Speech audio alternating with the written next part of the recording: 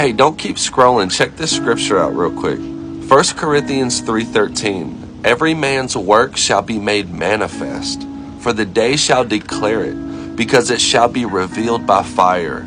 And the fire shall try every man's work of what sort it is. Amen? So, don't let your works be works of gossip, slander, deceitfulness, greed, envy, harshness, impatience, chaos, malice, or hate. Instead, let your works be of true love, peace, gentleness, kindness, pure of heart, patience, and long-suffering.